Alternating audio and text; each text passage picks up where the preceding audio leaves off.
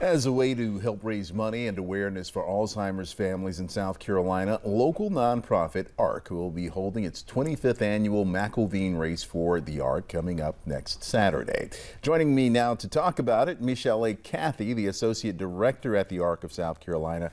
Michelle, thanks for coming on again to talk to us about your run. This is taking place in Somerville. Tell us about this run. So this is our 25th annual 5K and 1 mile fun run, and it's going to take place next Saturday in downtown Somerville. The 5K will kick off at 7:45 a.m. and then the 1 mile fun run will follow just shortly after that. And then we're throwing a big block party to celebrate 25 years. All right. So what can they expect out of the race and out of the block party as well? Sure. So the 5K race is going to wind through downtown Somerville through the historic area. So it'll be really nice, covered and shaded for the runners for the most part.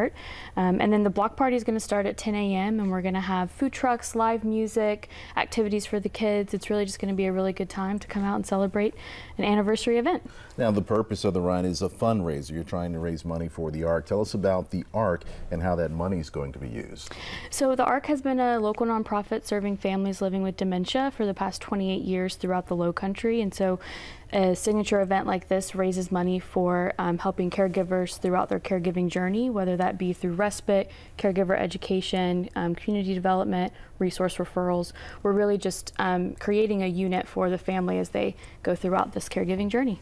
And if people would like to come out and participate in the race, is there a sign-up sheet? How do you do that? Sure. So you can go on our website at the arkofsc.org.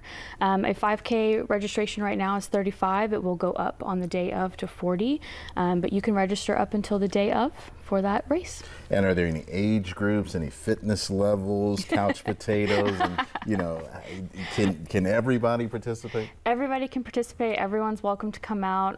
Ages range from very small all the way up to 80 plus. So we invite everyone to come out and get active, whether you're running or walking. Now, you've been doing this for 25 years. What are some of the things that maybe others wouldn't think about that those who are caring for people with Alzheimer's and dementia actually have to go through, those caregivers? I think caregiving is just, it takes a lot of time and effort, and it's a full-time job on top of them already maybe balancing a full-time job or raising kids in the home. And so just having any type of help or any type of break and making sure that the caregivers are supported is really what we do and what we want the families to feel. All right, very good. In 25 years, this is the 25th race, and I'm sure you're looking for some pretty big things. You've had pretty good participation up to now, right?